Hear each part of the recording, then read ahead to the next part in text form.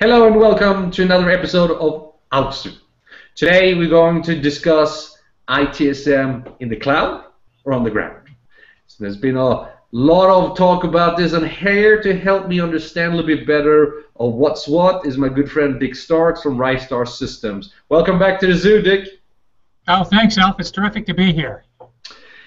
There's been a lot of hype around the cloud in the last few years. I myself worked for a SaaS company before I came to BMC, and when we were out there, we were talking about it is SaaS or death. And if you listen to some of the vendors today, they seem to be saying that same mantra, that if you don't put it in the cloud, you're going to die out.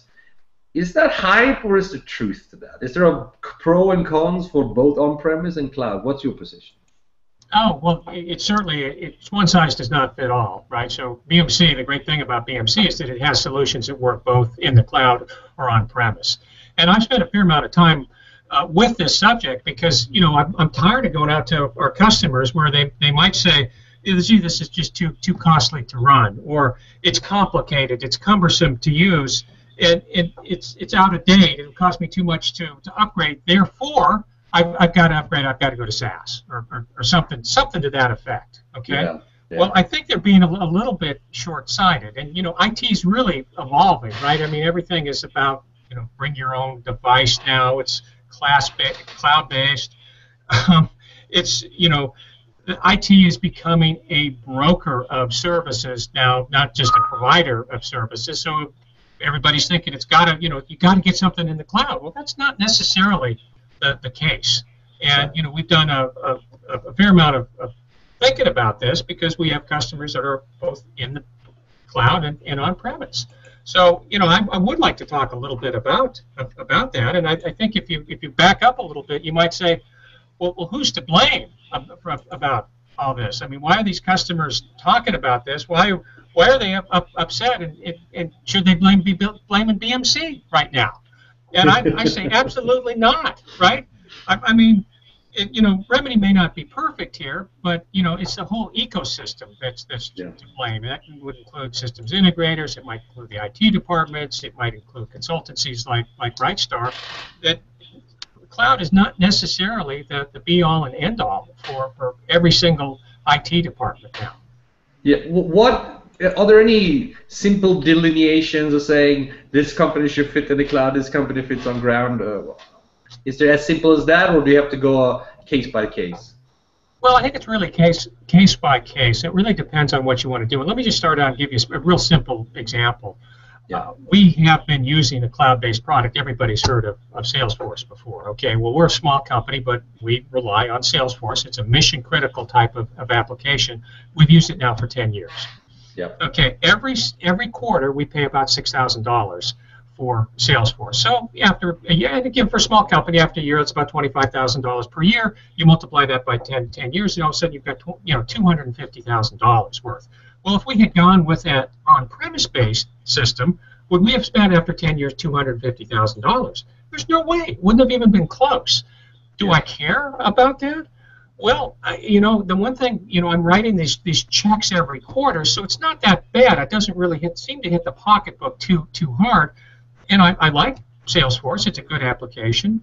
We get a lot of value out of it. I don't know of other products that I'd want to switch to. So from that perspective, I guess I don't really care. Okay, and I think that's kind of analogous to a lot of companies that may be moving off into the cloud. And on any type of application, it could be Service Desk, it could be something just as simple as infrastructure, going to Rackspace or Amazon.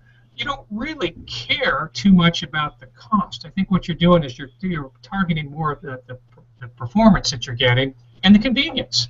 We have a customer, and I won't say the name, but they're in the financial services space, and they've been using Remedy on demand for a while. And I had an opportunity to talk there to our, it's a systems consultant. He's really a Remedy administrator there. And so I say him, well, tell me, what do you like about Remedy on demand? And he said, well, the one thing I don't miss, I don't miss these patching that I would always have to do, and so I don't have to worry about that. And as a result, I've been able to spend my time on really rolling this out to all the areas in the organization that I think could really benefit from having Remedy. So it's been kind of a good thing. Now, he's not on the latest version, but he's got that all scheduled. So that shouldn't be quite as big a deal for him as it may be for a Remedy on-premise customer. Okay, so that's something to consider. But the customers that we have that want to continue to stay on premise, they're the ones, you may say, well, it's a security issue, okay, because if you have your own on-premise based system, security is something that you can control to a great extent, and you could make the argument. I've certainly heard where you can actually say that IT department security may be less secure than somebody else's, maybe a SaaS, for example, a SaaS provider. But I don't know that I really think that security is the issue. I think it's really a control issue. And for example, let me give you another example. We have a customer, it's been a long-time customer, and they're going to stick with on-premise. In fact, they just migrated from Service Desk Express to Remedy, or they're in the process of doing that. And they have a very large data center. And it's all about control. There's no way that they want to maybe I shouldn't say hassle, but they don't really want to hassle with the thought of having to deal with a cloud-based SaaS ITSM solution right now, because they lose control. For example, if you wanted to make a change, depending upon who you're working with, it may take several days. It could take longer than that in order to impact that change based upon that MSP or that cloud providers' change policies, and they didn't want to deal with that. They had their own data center. They trusted what's there. They just say, we want to also stick with on-premise. We like it, and it also kind of goes back to what I was talking about cost as well. And that's where another area where I think if you do the numbers, and I can give you a couple of examples if you'd like, where you'll find that if you're going to stick with on-premise, it's going to really cost you less money in the long run. Yeah, the dirty secret is, and we did some of this market research a few years ago, before BMC software, and we looked at the cost, and we realized after 3 to 5 years, you hit a break-even part, and after that, depending on how big your maintenance is, but after that, the on-premise start to make you money, or at least cost you less than it would normally. So Benioff's and his mantra notwithstanding, it's not as simple as cost. But one thing I've heard from people who like it in the cloud, and one of them is one of America's largest food companies, they say we're in the food business. We're not in the IT infrastructure business. Right. Because running a software like Remedies that manages your entire IT world, right, it's not like Salesforce. Salesforce is a Rolodex on steroids. IT management software are nuclear scientists compared to that. So you need an entire infrastructure, and you need to manage it beyond just the change management, which is a good point because it's a bigger problem than a lot of people think. So his idea was, if you allow me to manage IT rather than manage the infrastructure I need to manage IT, it helps me. So he went with Remedy on demand. Are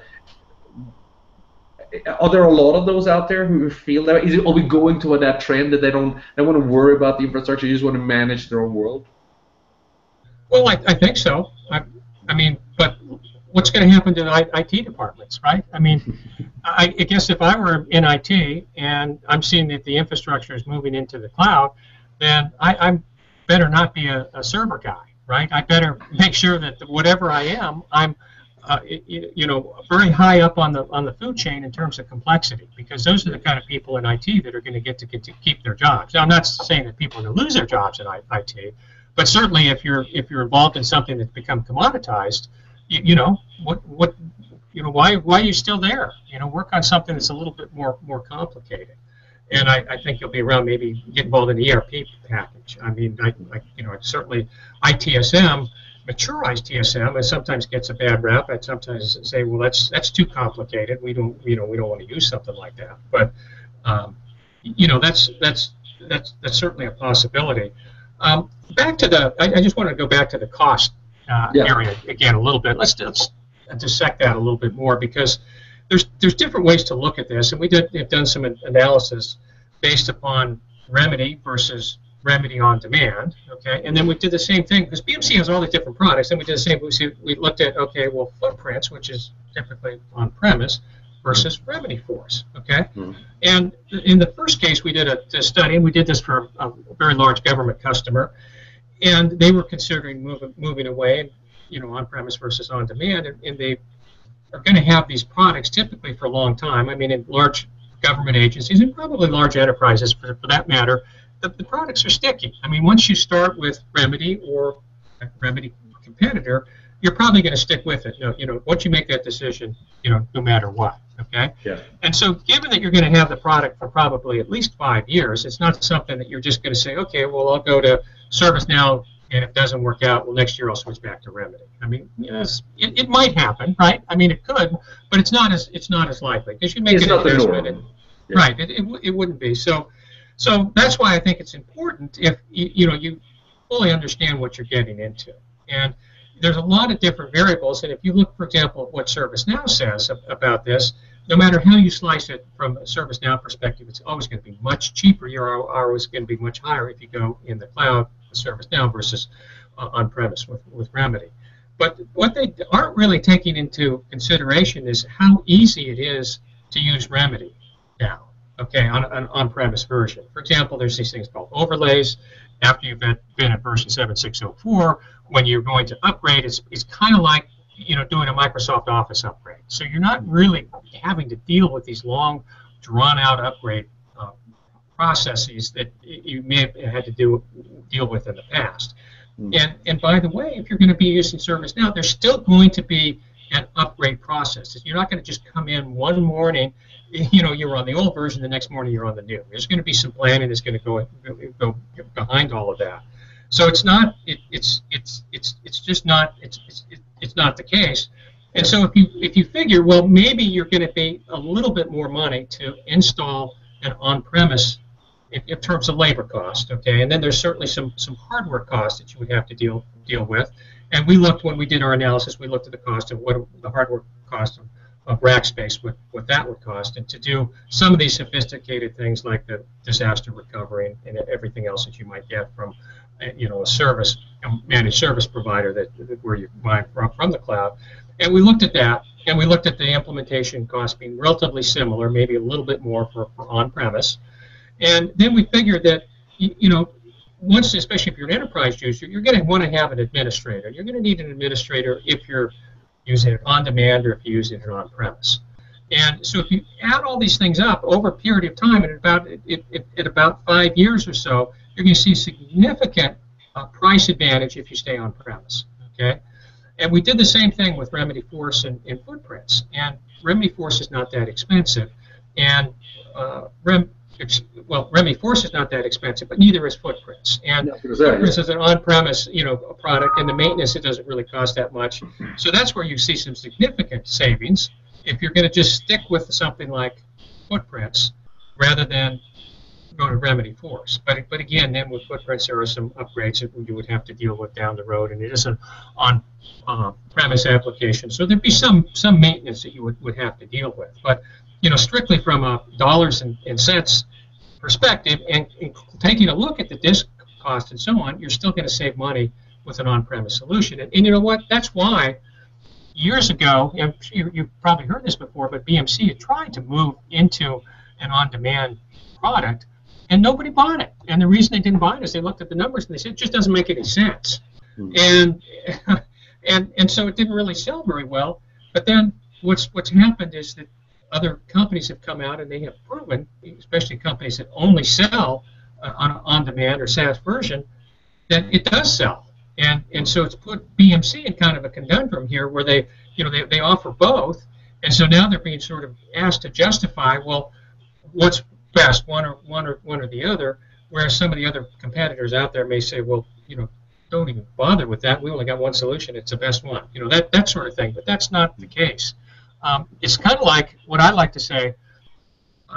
Owning Remedy is kind of like, for most customers, it's kind of like having a Ferrari that's parked in your garage.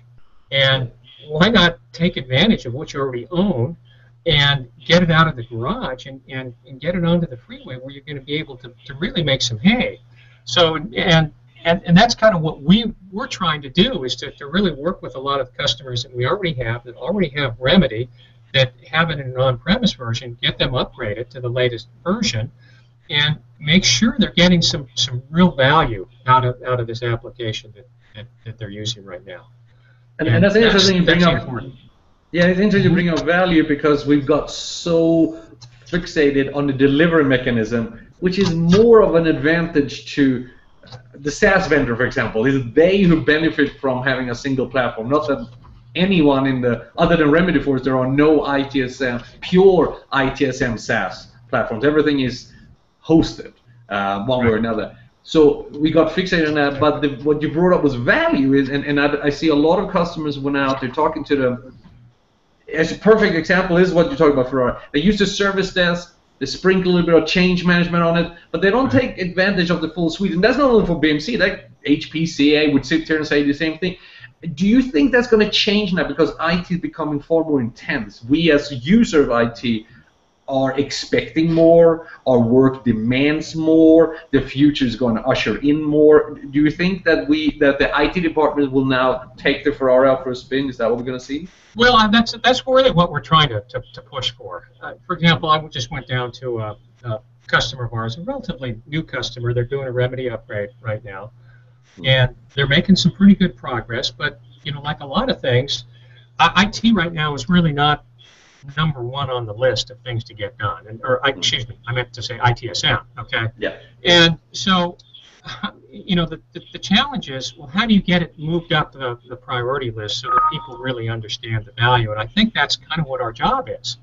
So one of the things that I had suggested was an ITSM day, and maybe we'll just make it a half a day. But what we're going to do is we're going to go in there and we're going to show them a couple of workshops, and we're going to start with service request management and service catalog, and we're going to do a workshop so that this is something that they need to move to, because that's another area where they're going to see incredible value if they can get a system, or maybe a request management system at a minimum, and hopefully get to more of a true service catalog down the road, where they're going to get to order maybe laptops or desktops and a couple of things. We want to start simple to really make it look easy with having a mature ITSM system like that. So we got to get the people excited about that, and we thought rather than try to do this remotely, we'd come in and bring it in, be there in person. And we've also asked BMC to come in and help us out as well, and we want to show them My IT. And I think that'll be a lot of fun, because in this particular group, even though it's a government agency, they all have iPads and tablets and so on. So I thought, wow, why not, right? So they've actually already bought some IIT, and they're going to use it. And so we want to get them excited about that too. So we'll have some, how we're going to set up your service catalog, just kind of a short session to get people energized about it. And then we're going to do the same thing with My IT. And we're going to get well, what do you want? How do you want to set up the menus? We may be rolling out version 2 of that. I'm not exactly sure where we are, but there's a lot we can do, and a lot of people that would say, okay, I get it now. This makes a lot of sense. We should have been focusing more on this Ferrari that we have parked in the garage, and let's do it, and let's make something happen, because that's what we want to do. It's really our job as consultancies to make sure that they're getting the right value, and that's where I think our efforts really need to be focused now. I couldn't agree more with you. I think the value is what we need to articulate more clearly, so people understand what they own, and they already own it. We're not talking about large additional cost here. It's some tweaking and some refocusing of priorities, and boom, you're in a Ferrari on the freeway. So yeah. Well, that kind of reminds me, because I do a weekly blog, and I'm writing about Apollo 13 right now. Yes. And what's the name of your blog, and where can one find it? Well, it's dick1stark.com. That's all there is to it. And so the next issue is going to be about Apollo 13, and everybody knows what happened. It's one of the better known stories, and really in the world, where the objective was to bring these guys back to Earth alive, right? And so you may think, well, what the heck does Apollo 13 have to do with ITSM? And the answer is it's really all about problem solving. And so we have the simulation. We didn't invent it, but we certainly have access to this program, and BMC offers it as well. And so what that means is that you come in and you might have a whole group of people. Somebody's a mission control director. You have some level 1 people. You have an incident manager. You have a problem manager. There's somebody at the chains. There's level 3 people. And again, the whole objective then is to return the astronauts safely to the Earth. So this was just last Friday we were doing this, and the first go round, the astronauts didn't make it back. And the reason is because the communication wasn't all that good. We didn't have the proper service level agreements in place. We didn't understand the priorities involved. You know, we had all these tickets come in, and you know, we didn't know which was important and which one was not, and we focused too much on the what's it called, the small stuff. We were sweating the small stuff too much, and we didn't realize that we need to focus on some of these other things that were critical to bringing these guys back home alive. And it was really a good lesson for everybody that was in the room. It's kind of how ITSM works. It's the same way that, you know, NASA may work when they're dealing with these difficult types of problem-solving challenges. And so a lot of people that were taking the session, they got it. They understood. They said, wow, you know, we never really thought that, you know, it was just a necessary evil, right? The whole ITSM group or the whole service desk that we have. We get it. There's some real value here. So that's kind of what that's what I'm talking about. And by educating people to the importance of that and showing them that, you know, there's options. You know, SaaS is great. On-premise still works fine too. That the whole idea is to continue to move forward and recognize that value. Yeah. So that's interesting. I'm actually gonna look forward to reading that. And we've done something similar at BMC. That we had an airport simulation. And the first time you give it a go, you couldn't get a plane off the ground. You realize how hard it is. Yeah. Well, you know what? I'm reading I like to read, and I'm reading a book right now, and it's called The Martian, and it's guy's name is Andy Weir that wrote this book, and so it's a fictional book. It takes place in the future, and a Mars mission has just departed the Mars, and they're going back to Earth, and they've left a guy. An astronaut accidentally. You have to read the book to figure out all this. But anyway, they accidentally left the guy behind on Mars. So the objective is, well, what do how do you get, if you think, you know, getting somebody back from Apollo 13 was difficult, how about somebody that's 120 million miles away? And the whole point of this book is it's all about problem solving, because this astronaut that's left behind just gets into one predicament after another. And it's, you know, I don't want to spoil the book for anybody that might read it, but it's really worth a good read, and it's also a fun way to think about problem solving. I love it. I love it. So, well, thank you, Dick. I really appreciate you taking the time coming to Zoo and educate us. It's always a pleasure to have you here. Okay. And I hope I can have you back soon. Okay. Well, thanks for having me. Thank you. For the rest of you out there, take care. Be safe. Bye-bye. Okay. Bye.